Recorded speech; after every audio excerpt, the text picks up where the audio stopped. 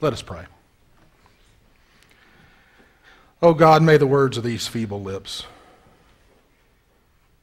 and the reflections of our souls be acceptable to you, O God, our rock and our Redeemer. Amen.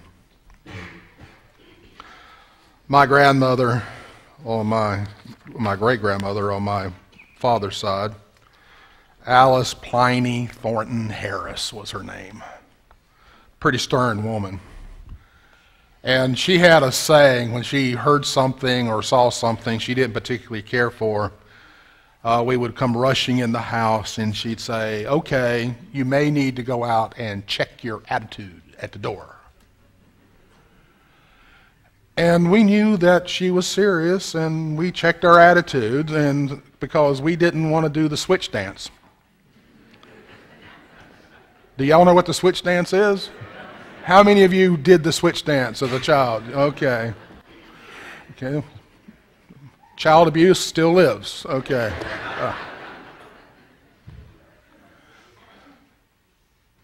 There are many types of cheers in this world.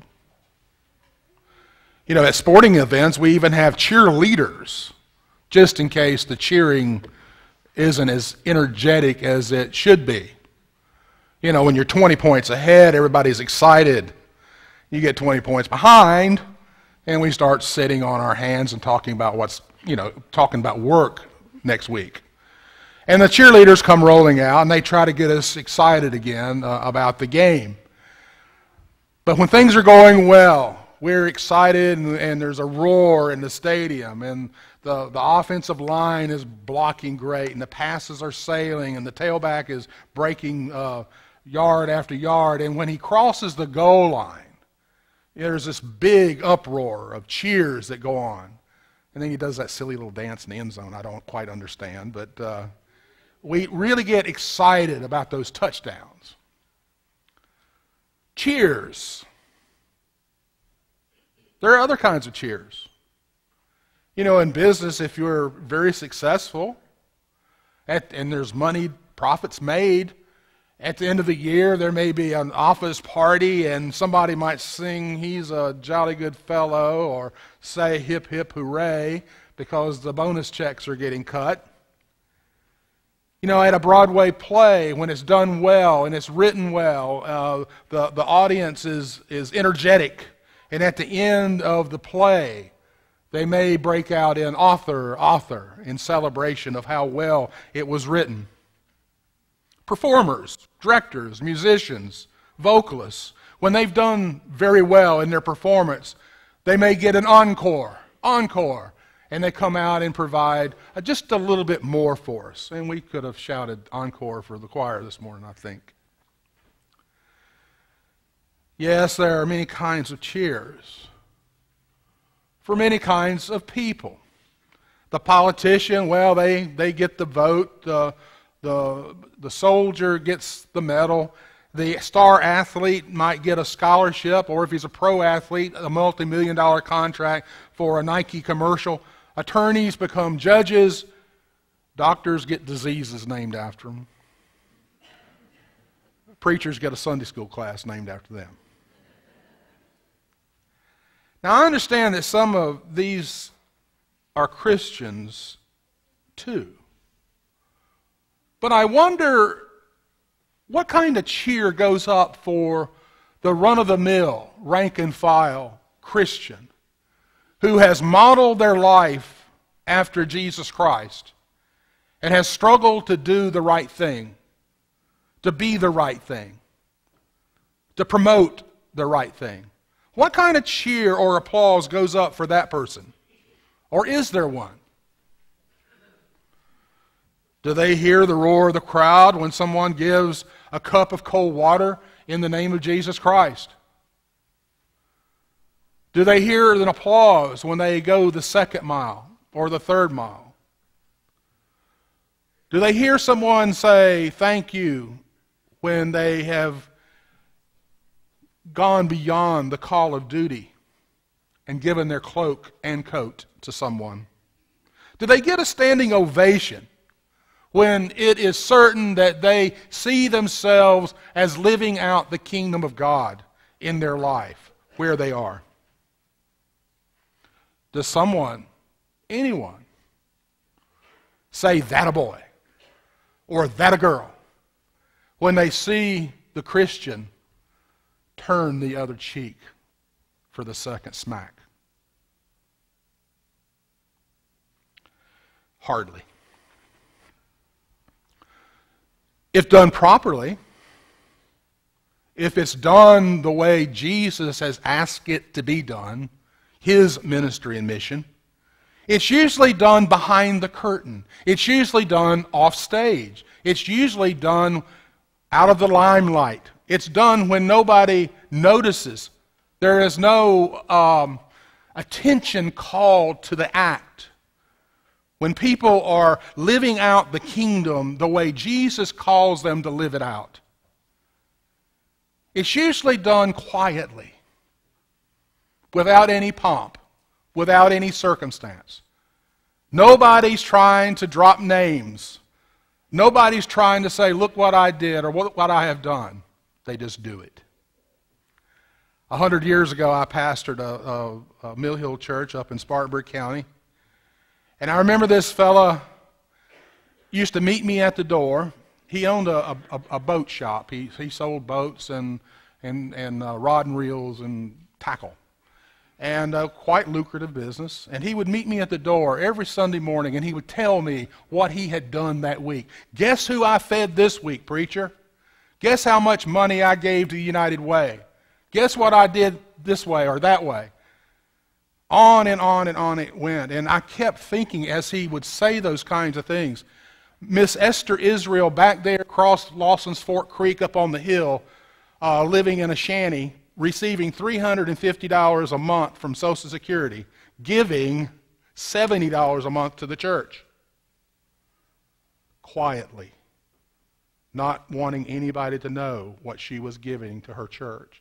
Now, I know that not because I looked up to see how much she gave to the church, but when I first went there, one of the duties of the pastor was to go up to Miss Israel's house and get her tithes and offerings. You had to go up to get it. And I remember the first time I saw it, I tried to give it back. I was so embarrassed. I tried to give it back to Miss Esther. And she said, "Oh, no, preacher. My church comes first." That's the way the kingdom usually plays itself out. And what Bob didn't know is how Esther would stand and cook pecan pies in her house for the United Methodist women to sell for their bake sale to send to missions. And she stood on a walker hour after hour baking pies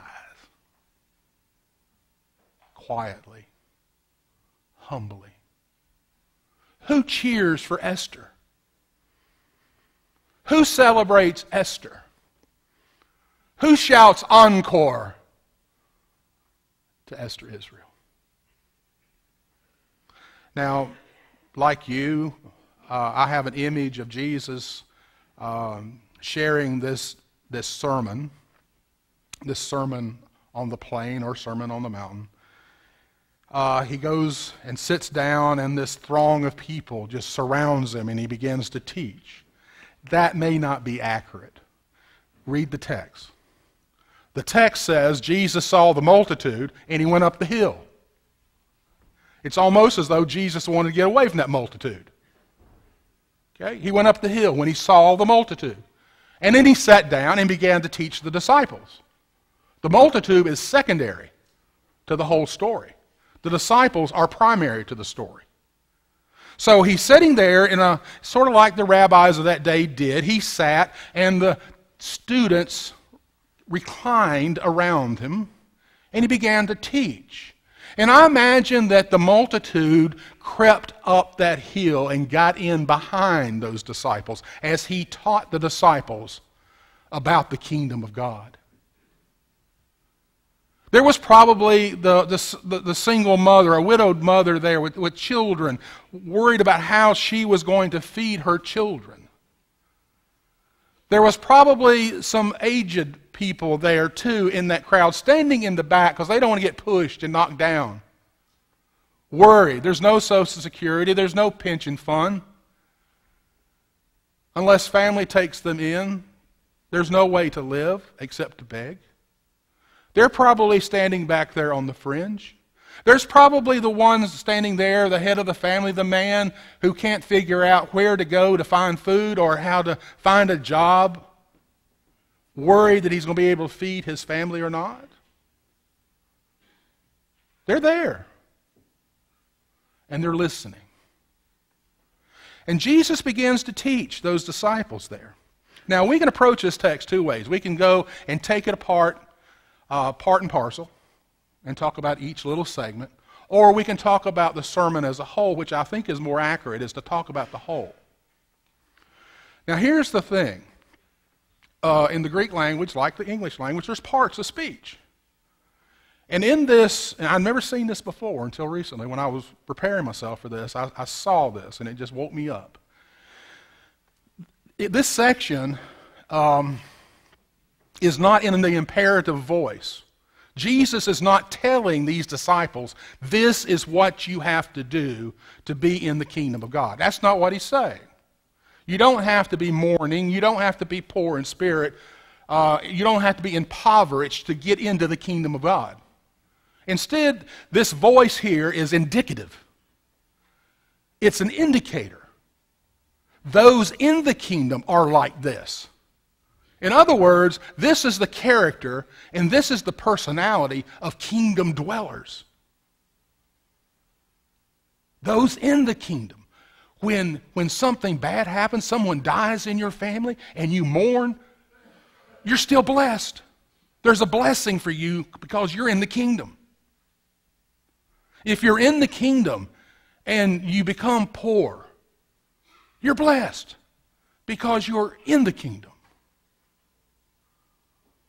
You don't do these things to get into the kingdom. So, they're attitude indicators. And if you look at these attitudes, they're completely contrary to the modern world. You follow this, and the world is going to think you insane. They're going to think you've gone crazy. But they're the indicators nevertheless.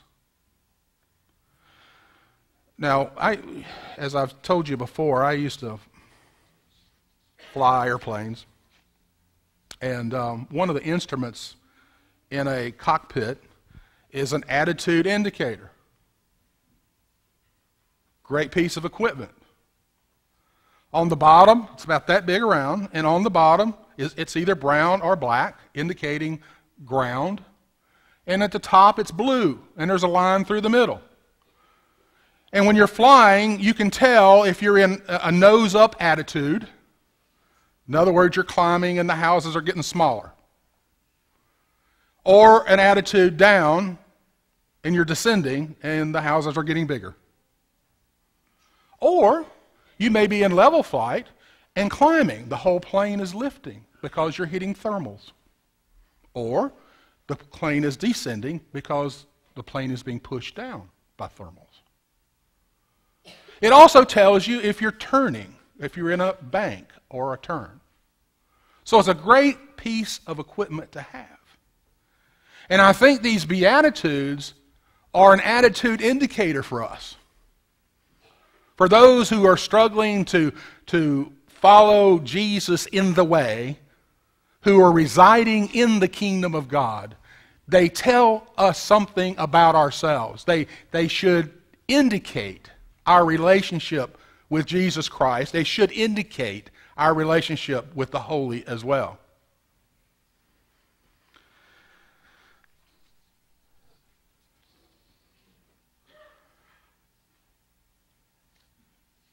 I want to tell you a story about a fellow by the name of Jerry. Jerry is a chef in upstate New York. And he's a great chef. People really like Jerry, and they love what he creates. And when Jerry moves from one restaurant to another restaurant, the whole wait staff goes with him.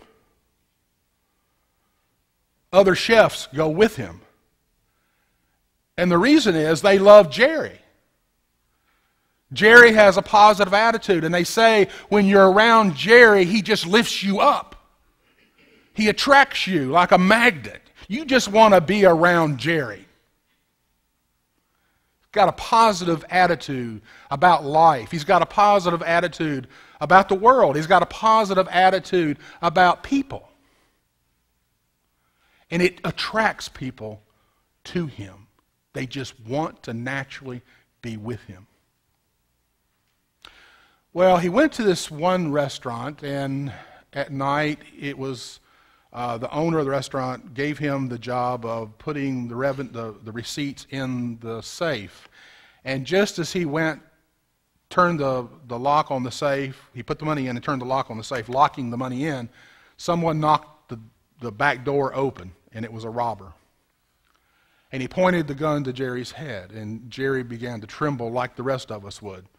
And he knelt down to the floor, and he begins trying to open the safe, and he can't remember. He's just fuddled. And the robber gets so angry with him that he backs up and shoots Jerry 3 times. Now, he says the miracle began right there. Ambulance people were just down a block away. They responded immediately. They got him in the ambulance, and he looks up, and he sees the paramedic and how grimaced his face was, and he tells the paramedic, "Don't worry, I'm going to live." And the paramedic just smiled and was assured that he was going to die before they got him to the hospital. But he makes it to the hospital, and he gets on, when they're going down the hallway on the gurney, people are looking down at him, and he saw this rather large nurse with a grimace on her face, and he said to her, "Don't worry, I'm going to live." And she smiled. And they got him into the operating room, and they're around, and one of the physicians says, "Are you allergic to anything?" He said, "Yes, sir." And everybody stops, and they're waiting for Jerry to respond. And he says, "I'm allergic to bullets." Okay. And then he told the surgeon, he said, "Operate on me as a person who is alive. Don't operate on a dead man. I'm going to survive." And he did. And the surgeon said between his faith, Jerry's faith, and that positive attitude, that was the reward for him, life. That's what gave him life. His faith and his attitude gave him life. You know, folks, if you really want to be a person that gets everything you want out of life, everything you think you want, or everything you look for, if you really want to be someone who gets everything you look for, all you have to be is a fault finder. A fault finder. You can find it anywhere you look. All you have to be is a complainer, and a critic, and a whiner. You will be satisfied. But I tell you what you won't get is people who will want to be around you like Jerry. They will not be attracted to you like Jerry. Instead of following you from place to place, they'll be running from you from place to place. Attitude. Attitude indicators. I wonder what our attitude is like. The Beatitudes are indicators of the kingdom dwellers. They have repented of their sins. They have a renewed relationship with God. So when adversity strikes, they're blessed. They're blessed. Regardless of circumstance or situation, they're blessed. How's your attitude?